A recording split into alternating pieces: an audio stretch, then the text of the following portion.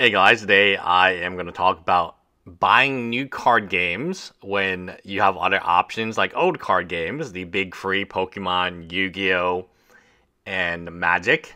I'm going to use MetaZoo as an example only because, it's an example, but a lot of other card games failed. There was Titan TCG. There were a few other failed card games I covered in my channel. For every Kickstarter that makes it as big as MetaZoo, there are 5-10 Kickstarter card games that never get off the ground. Now, I will present a really easy argument because I think this argument has to be made first. MetaZoo is a scam. And let me give you the two scenarios. Let's say that you have an event and you advertise everywhere on social media, everywhere you can. You advertise that the winner will get $50,000, some cash, some product. And that the winner wins the event, and you say, hey, we don't have it right now, but we're going to get in touch with you later. How long would you expect later to be? Now, imagine TCG Con, which is now had to cancel, and I believe they're going through bankruptcy right now. They did the exact same thing. They offered huge prize payouts that they were not able to commit to. And judges, people didn't get paid. At no point in time right now is the internet think TCG Con is not a scam. Yet MetaZoo did it, and the MetaZoo player base still believes it's the very player base that are winning these prizes and not being paid, even though they were promised multiple times, even in Mike Waddell's big update letter. Wouldn't you think that's a scam? Wouldn't you think that would be a scam, right? You went to this under the perception that that you won, you would get $50,000, and you got zero. You won and you got zero, right? It is a bait and switch scam. It's exactly, you were baited with high prizes. I would assume that either the prize is there, or I would be receiving a check in the mail very soon after. And this is the understanding, I think, of most players who attended that tournament. All right, that's one example. Second is the pre-orders. We talked about Clutch Games, Clutch Cards, and how they would collect all these pre-orders for One Piece and Pokemon and Magic, and then they would cancel them and not refund the money. That is the definition of a scam. That is what MetaZoo has been doing for a very long time, for over a year. I'm not too clear about the Valentine products, not this Valentine in 2024, but last year's Valentine's in 2023. But I do know one particular thing, native streamer kits. They were never delivered. People paid $100. Some people ordered multiple of them.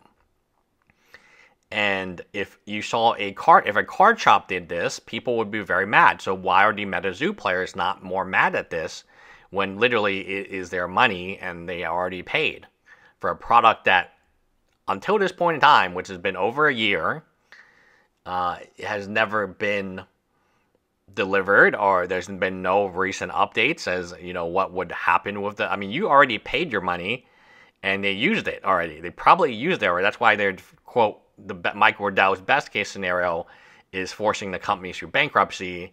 Do you know what bankruptcy is? Bankruptcy is those pre-orders go away. You don't ever have to deliver on those pre-orders. Everyone that you owe money, from a printer shop to the players to the pre-orders to the customer, basically all of that in bankruptcy is wiped clean, and the court says you don't owe anyone any money now, right?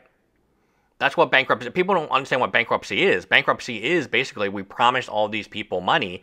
We promised the players money. We promised the... vending machine, or our vendors money. We promised the card producer money. We promised the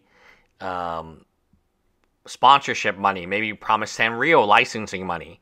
Bankruptcy is, we can't pay for this because we're a bad business, so we need you to relieve us of our debt. So who suffers during bankruptcy? It's the people with pre-orders. It's the players who are owed money. It's everyone involved in MetaZoo suffers during bankruptcy who supported MetaZoo in a time where they probably didn't think bankruptcy was even an option on the table. You would not go to a tournament that's advertising $50,000 with the idea that this company is going to bankrupt the next day. No one would think about that, right? But that's the reality of what happened. You wouldn't pre-order from a company. Let me ask you right now, how many of you would pre-order from MetaZoo right now? The answer is not many of you. But financially, it's no different because they have your money, either your prize money or your pre-order money, and in bankruptcy, they basically are told by a judge in the U.S. system they don't have to pay back. Good on them, and they just start the company from anew. So the reason Mike Waddell cannot force it to bankrupt is he doesn't own 51%. That's the only reasonable solution. If he owned 51%, he can force it to go bankrupt. And then he would create it again, and then the same people, the same Timmies would buy into it again. And then also get scammed. So I want to leave no doubt. I don't want to leave a gray room or any of this. Like, the behavior of MetaZoo has been a scam. I make fun of Alpha Investments a lot, but give him credit. He's actually delivered on the product. That's not been the problem. He hasn't held tournaments and not paid people. These are two very serious problems because they go against exactly what your player base is doing. Your player base is trusting you that if they give you your money, you will deliver them a product. Your player base is trusting you if they spend their time. Maybe they book a flight or hotel room because they're really they really love the idea of winning a MetaZoo thing. Then you will pay them what you said that the winner gets.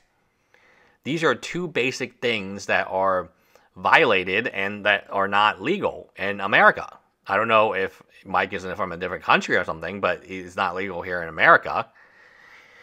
So that's the problem with MetaZoo. The problem with MetaZoo can be summarized very, very simply as they are a scam. They are scammers. And going back to the trash can and kind of why I want to make this video is they had what do you think? 10 pallets of MetaZoo, whatever MetaZoo cards they are. Why not pay a little bit shipping? You can bulk ship it, freight ship it, and then give it to the winner and say, you know what? We don't have cash for you today, but we got some, MetaZoo product and hopefully you enjoy it. Or give it to the people who have ordered native. I know this is not native, but this is some UFO and this is kind of what we have. Instead, they throw it in the dumpster. That shows how little respect they have for their players, right? This product that can actually be utilized in a beneficial way to at least partially make whole the players who are not being paid and the players who pre-ordered the streamer native kit, at least that product, if not more products, was just thrown in a dumpster. They couldn't think of a better thing to do with them, right? When they owe that much money. Now people are like, oh, it's for legal reasons, tax reasons. It's not. You're entering if the best case scenario, which Mike Waddell wants, that he cannot enforce, is bankruptcy, then your job is to make people as whole as possible before you hit that stage. That is your legal requirement.